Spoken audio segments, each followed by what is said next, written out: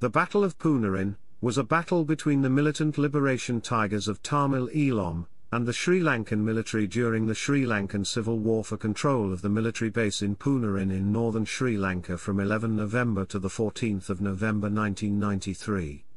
The LTTE launched a surprise attack, codenamed Operation Thavalai, on the government-controlled area of Pooneryn, overrunning the garrison and capturing military hardware before withdrawing against military reinforcements introduced through seaborne landings. Chapter 1 Background. Following the withdrawal of the Indian peacekeeping force, the Sri Lanka Army expanded its presence in the Pooneryn area, establishing a permanent base in 1991 to counter LTTE movements across the Killarney Lagoon from the Jaffna Peninsula, which was under its control. The Sri Lanka Navy deployed a detachment at Pooneryn to monitor and interdict LTTE movements in the Killarney Lagoon. Chapter 1 Section 1 The Military Base. By November 1993, the military base in Pooneryn with a naval detachment at Nagasivantharai consisted of 55 officers and 2,100 men.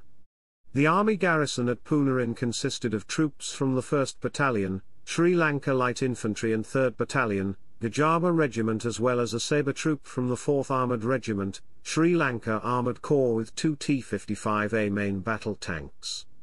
The Navy had stationed 5 inshore patrol crafts at Nagasivantharai. Chapter 1 Section 2 LTTE Preparations.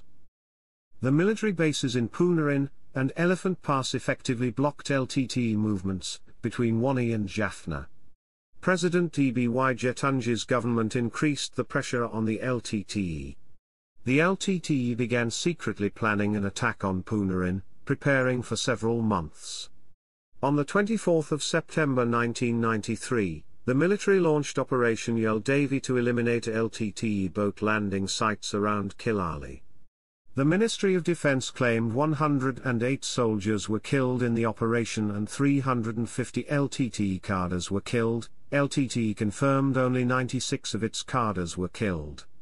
6 weeks later, the LTTE launched Operation Thavalai to destroy the isolated military base in Pooneryn and the detachment at Nagasivantharai.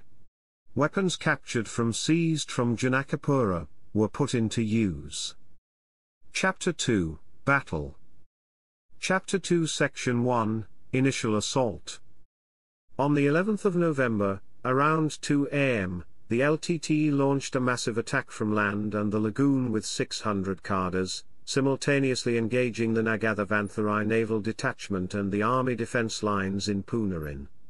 LTTE leader Colonel Bonu led the assault on Nagasivantharai, while Brig. Theepan led the assault on Pooneryn.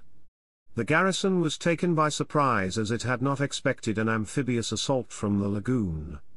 The LTTE infiltrated a specially trained group of cadres through the forward defence lines, with the mission of overrunning the mortar positions and the 2 T-55 tanks. The infiltration groups were successful in capturing the mortar and armour positions in the initial phase of the assault. Within hours the forward lines were breached and the perimeter of the military base came under attack. The naval detachment was overrun and its installations, including a radar station, were destroyed. Heavy fire from LTTE anti-aircraft guns prevented air support dispatched by the Sri Lanka Air Force. By dawn, large parts of the base were overrun, including the base armoury, which was emptied by the LTTE, who had also captured the 2 T-55 tanks. The LTTE had planned to capture a tank in the battle. Some army units still managed to hold out in bunkers along the shore. Most of the troops fighting back formed independent groups. With the battalion headquarters of the 3rd Gajaba being overrun, the garrison lost contact with the Northern Command under Major General Rohan Duluwat at the Palele military base. Remaining units that regrouped around the battalion headquarters of the 1st Sri Lanka Light Infantry were able finally to contact the Elephant Pass military base. Chapter 2 Section 2 Massacre of Prisoners. Following the fall of the main base, the military alleged that around 200 officers and soldiers who had surrendered to the LTTE by dawn were executed by the LTTE according to the Sri Lankan military. Chapter 2 Section 3 relief operation. Following the attack, the three service commanders flew to Palele, setting up their operational joint headquarters there to plan relief for the besieged garrison. Due to heavy anti-aircraft fire from the LTTE, air support was difficult, with one SLAF aircraft being damaged due to anti-aircraft fire, but the pilot managed to land the aircraft at SLAF Palele. Since it was not possible to airdrop relief troops, plans were drawn up for an amphibious operation. With heavy resistance, the Navy executed an amphibious landing on the 14th of November. With covering fire from Shanghai-class fast gunboats, the newly formed Special Boat Squadron, led by Lieutenant Commander Ravindra Wijegunarayan, carried out the initial landings from two inshore patrol craft, securing a beachhead. This was followed with the landing of troops from the army.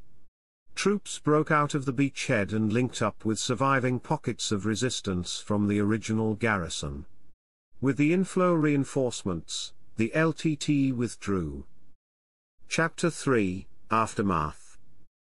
The LTTE withdrew by the evening of the 14th of November and the army re-established its base in Pooneryn.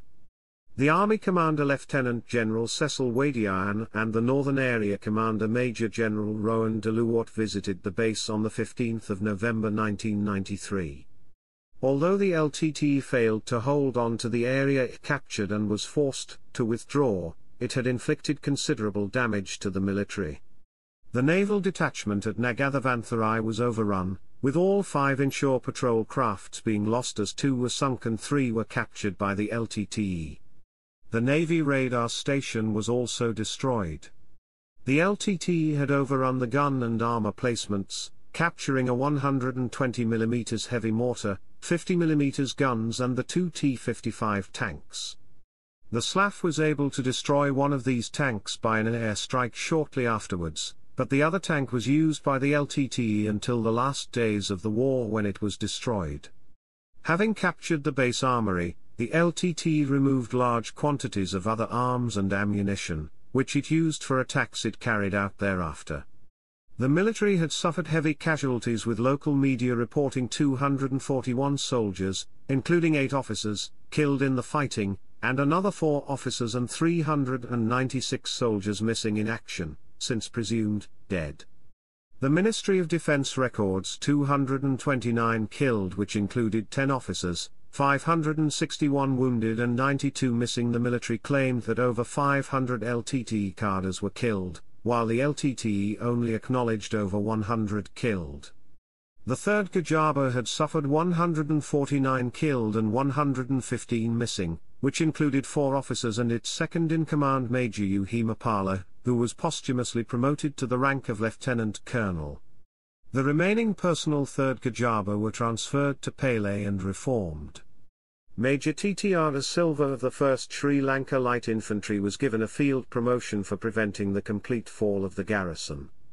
2 officers, Lieutenant AWMNM Da Silva of the 1st Sri Lanka Light Infantry and Lieutenant KWT Nisonka of the 3rd Gajaba, were posthumously awarded the Weera Wikrama Vibhushamaya, second highest award for combat bravery. In 1996, Nisonka's award was elevated to the Parama Weera Vibhushamaya, the highest decoration awarded by the Sri Lankan military.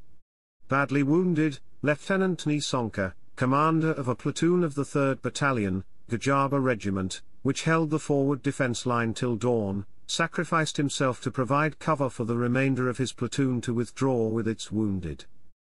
Chapter 3, Section 1, Court of Inquiry.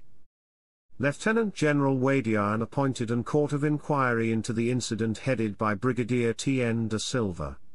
The COI found several senior officers at fault, which included Brigadier Lionel Balagali, Director of Military Intelligence, Brigadier Shanta Kotegoda, and Major General Rowan Deluwat, for their failure to prevent a major attack by the LTTE. Major General Rowan Deluwat had claimed that 5 battalions from his command had been moved to the Eastern Province to facilitate elections, contributed to the disaster. The transfer was ordered by the General Hamilton Wanisingi, the General Officer commanding of the Joint Operations Headquarters, which could not be countermanded by Lieutenant General Wadiyan. Lieutenant General Wadiyan refuted these by stating that Uluwat should have managed with resources at his disposal, which included 31,370 troops under the Northern Command at the time of the attack. The COI found shortcomings in the preparedness of the Pooneryn base to face such an attack, with over 600 of the troops stationed at the time being fresh recruits, and disciplinary action hadn't been taken following the Battle of Janakapura in July 1993, which had found fault with Major General Rowan Uluwat and 3 others. The report of the COI was present to the President on the 31st of December 1993. General Wadiyan accepted much of the blame and stepped down as Army Commander, retiring in December 1993. Chapter 4: Withdrawal and Recapture of Pooneryn. In mid-1996, the military withdrew its garrison from Pooneryn due to tactical reasons, leaving the LTTE to occupy the area, and use it to launch attacks on Sri Lankan government-controlled area in Jaffna. The Palali air base was subjected to artillery fire from Pooneryn. In late 2008, the Sri Lanka Army launched a fresh offensive in the north of the island.